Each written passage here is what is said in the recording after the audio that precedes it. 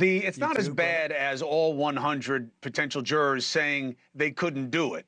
But they didn't pick any today, and it will be hard to pick a jury. The idea that Trump is calling it a persecution and that this case should have never been brought, your feeling? I feel that the former president is exactly right, Chris. This case never should have been brought. All this evidence was available to the federal prosecutors in the Southern District of New York. They opted not to pursue the case. Alvin Bragg tried 3 or 4 or 5 different theories before he finally settled. This is the first criminal prosecution, as you report, in the 248-year history of our constitutional democracy. This is the first time a president has been a defendant in a criminal case. It should be something unequivocal. It should be something understandable, robbery, murder, something. But this is a bizarre creation of the district attorney, Alvin Bragg, who, like Letitia James, the attorney general, are machine Democrats who run what the clubhouse says they run.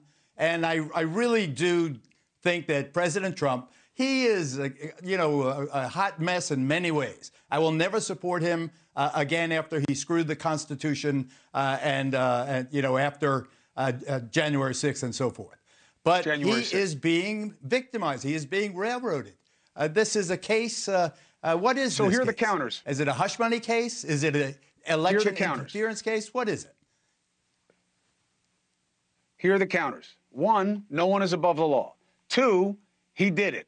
3, the guy who helped him do it recorded a conversation that Trump suggested never happened, so he lied. And he is the one who says it went down exactly the way prosecutors say it does.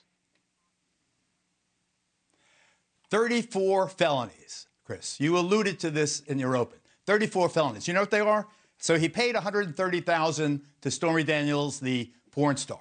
Where did they get the 34 counts? 12 ledger entries, 11 invoices, 11 checks.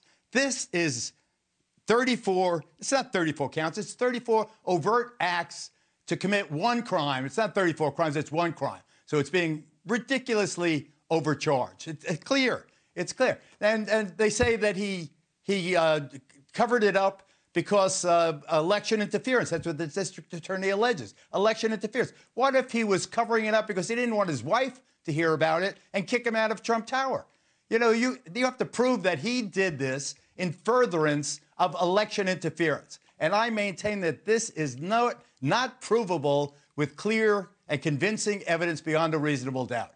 This is a stretch. That's why they debated whether or not to bring this case. Bragg was under tremendous pressure from the Harlem Democrat machine, and you have to do as well as Letitia James in getting the penalties and the hundreds of millions of dollars.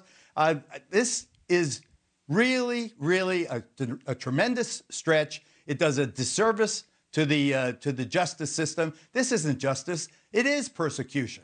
They campaigned. Alvin Bragg and Letitia James, the Attorney General, campaigned that they were going to get Trump, and that was their campaign before they were elected. That was their platform, getting Trump. It's just not fair. It's just not fair. And I think that the system should be ashamed. Look at this diversion. They can't pick the juries, because everybody hates Trump in Manhattan. Back to you, Chris. Hey, thank you for watching. Please go to newsnationnow.com, newsnationnow.com, and you can find NewsNation on your television provider. And don't forget to click the red subscribe button down below. Then you will get more of NewsNation's fact-driven coverage.